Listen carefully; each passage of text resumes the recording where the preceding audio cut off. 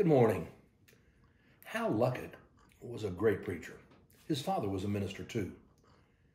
And when Hal Luckett was growing up, like all 5-year-old boys, one day he and his friends just decided they wanted to get into trouble. So they started thinking, what's the worst thing that we can do? How can we be just terribly wicked? And so these several little boys started thinking and thinking and thinking. They finally came up with the idea the worst thing they could possibly do was to burn the Bible. So they went up into Hal's father's study, and there he got up on a chair and pulled down this old leather book. They took it outside, and there they started a fire. It seemed so terrible. And then Hal's father came along right in the middle of the Bible burning. And when he saw him, he obviously ruined their fun. But he doubly ruined their fun when he pointed out to them, to these boys who could not read, they weren't burning the Bible, they were burning a dictionary. As an adult, Hal would say, I've come to realize that burning a dictionary is just as terrible as burning the Bible.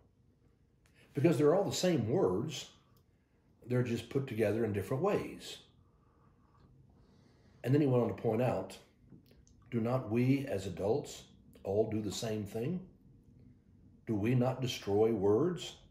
Not by burning them, but by not using them.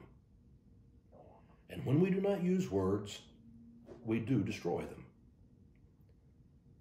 And what are possibly the most important words that we destroy by not using them? I think maybe it's those 3 words, I love you. We all want to be loved, and we all want to express our love. But when was the last time that you told your husband or your wife, that significant other in your life, I love you? When was the last time you told your children or your grandchildren, I love you?